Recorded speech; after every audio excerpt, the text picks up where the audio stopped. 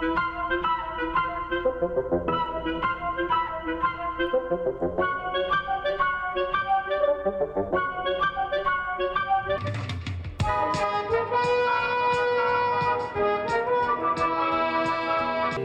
been on my mind. I grow fonder every hey guys, hey, lose myself in time. Look what I got in, finally. Yeah, Fanstoys. We'll take a quick look at this. This will hopefully be a short. Everyone's seen this character before, but this is the first time I ever had it. I've been wanting this character for a long time. If you remember my little spiel about Nate's Toys and Collectibles, I'm going to make sure I don't say the other guy's name, the toy guy, Nick or something. So, yeah, this is something that I've been waiting for a long time. I now have two Fanstoys ones. I have that other one up, Sludge or whatever, Stomp. And it's just, this is going to be pretty good. Looking forward to it.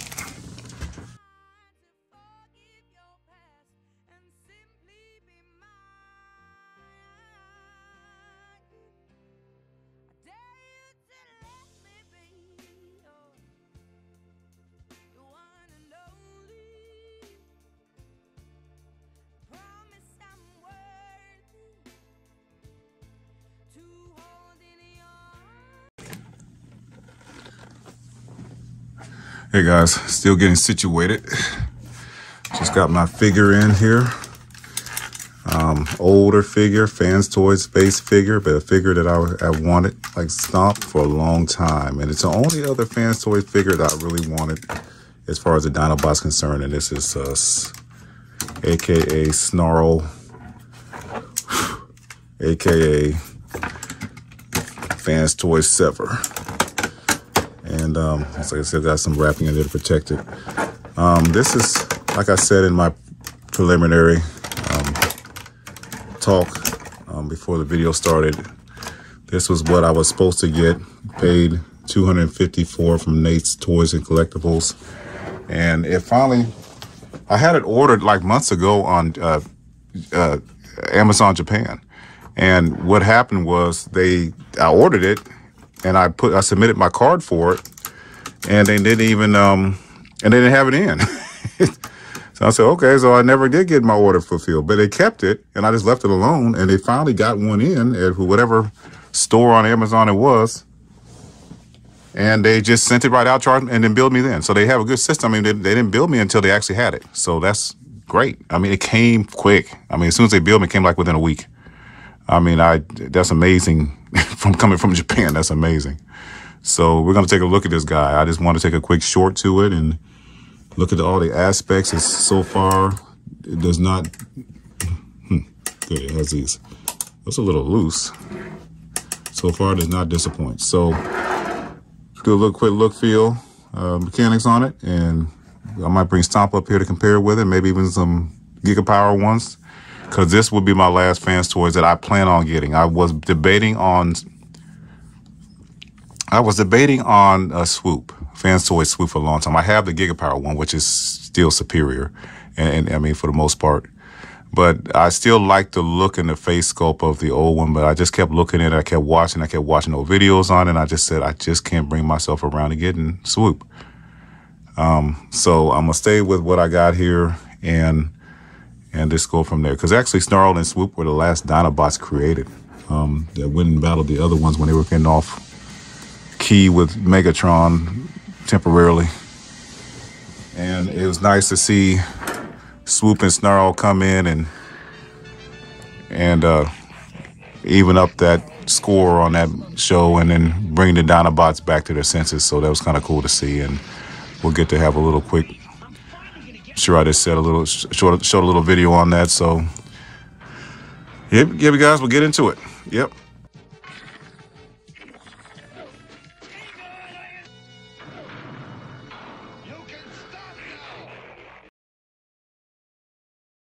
So I thought I'd show this before I get too deep into the look and everything, that, you know, the Gigapower Swoop is humongous.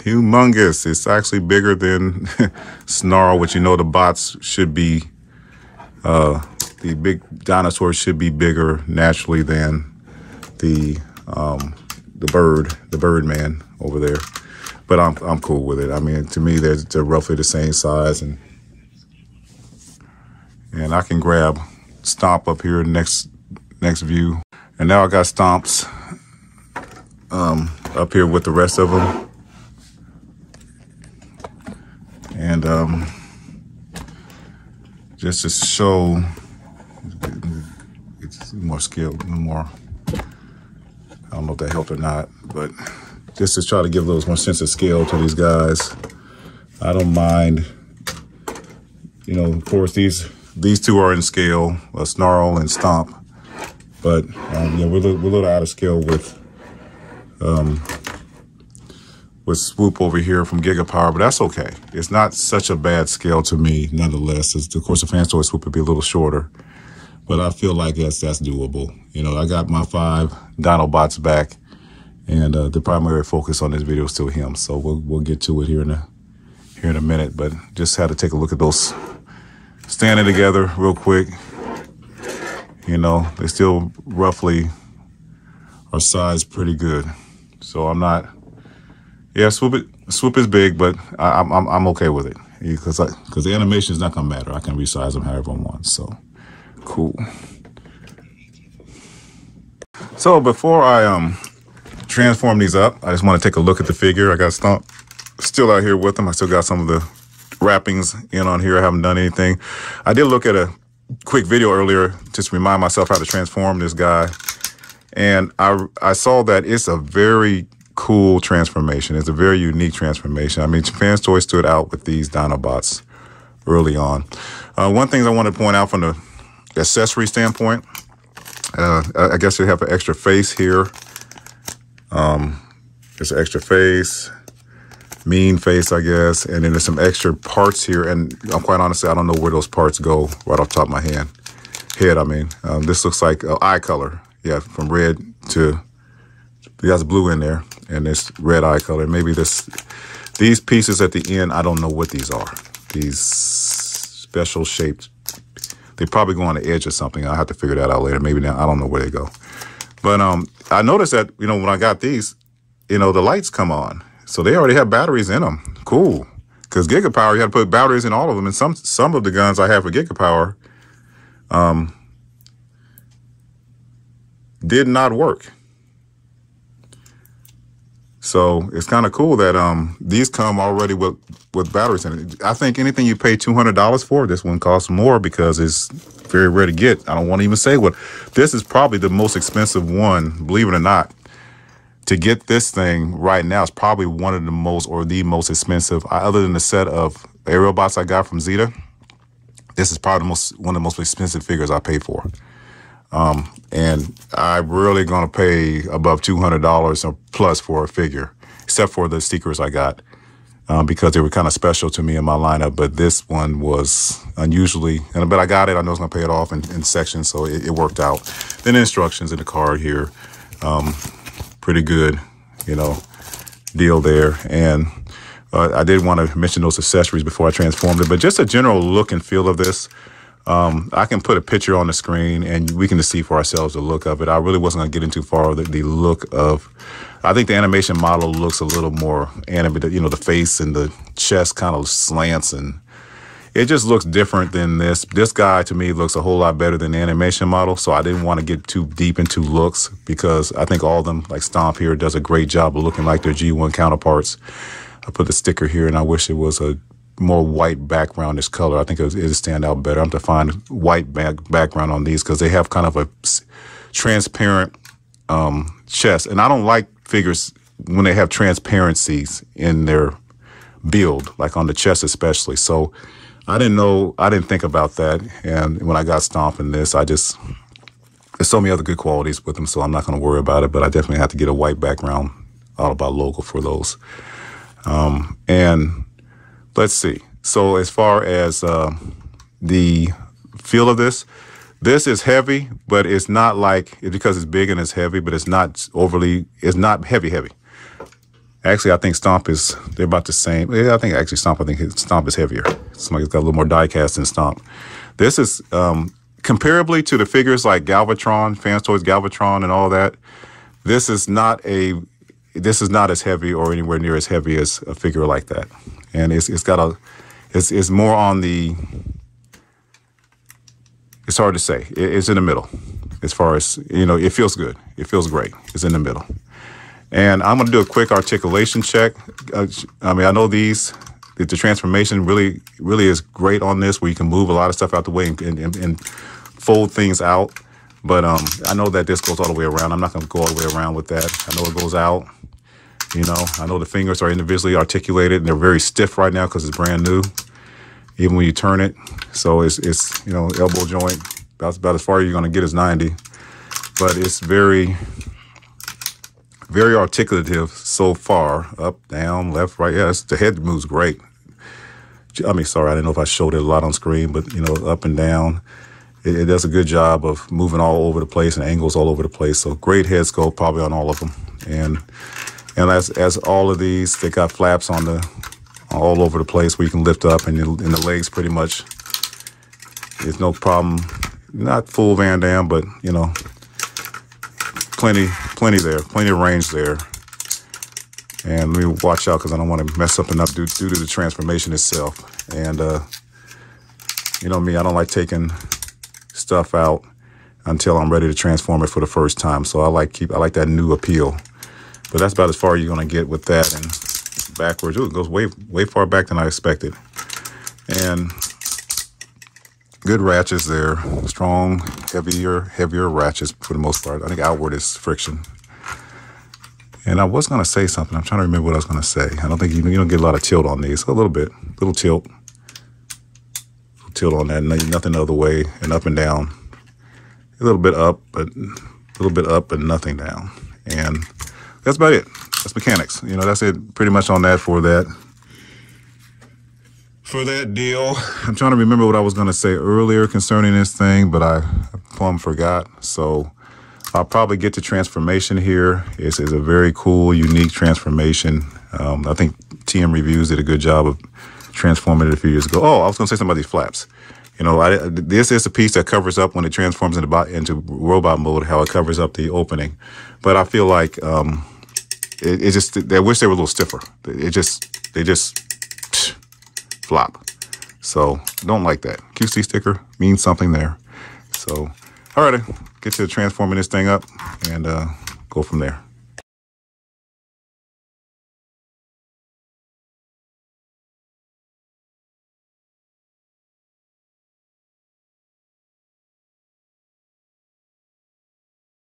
Okay, guys, I'm back with Transforming Sever, aka Snarl. It's been a few days. I've been busy this week, so I've not been quite quick. This video's been spaced out quite a bit over the last week.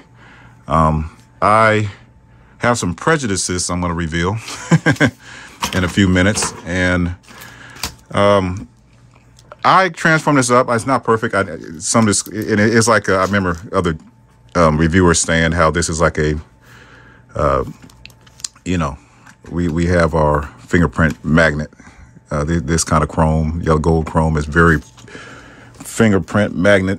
So it's got a fingerprints on it. You have to keep wiping it off to use it. But I've had the Giga Power one. I'm getting into my prejudices. And I've had the metallic version of it. I didn't have the chrome version like I do now of Grimlock. I think I've got them down before. I might get this other one down shortly. Let me get that one down real quick so it'll be right next to it. And this is a Snarl. This is a, not Snarl. This is Giga Power's version of, what's his name? The mean one. Slag, Snarl, Sludge, Slag, whatever. And even though they're bigger a little bit, they still comparable with each other. But I've had the metallic version. This is the chrome versions of Giga Power, the excellent. There's a few stability issues in this alt mode that I'm not crazy about. But for the most part, I got XTB Springer behind it and another Fanstoys Sludge, and I'm very pleased with. I think I made the right decision when I picked the ones out of Fanstoys that I wanted compared to the gigs. The gigs I got Slag, I got Grimlock, and I got Swoop. But when I saw these Snarl and the sludge and Fanstoys, I think and I'm not bragging, I'm sorry if I seem like I am, I made the right decision. I think this guy, I had the metallic version, not the chrome version of Snarl on the Gigapower side, and I sold him because he broke, because it's a common leg issue, leg joint issue, hip issue. And I am glad I did that, because I saw these videos over and over again. I watched so much on these two, and I just saw no fault in them. When I have them, I noticed how superior to me, and I mean, even in the joints sounding aspects of them, how superior to me this is than the previous Snarl that I had from Gigapower. It just is. And that's good. That's good too. I like this from here. I don't know why it's not so stable in the hind legs when you come to.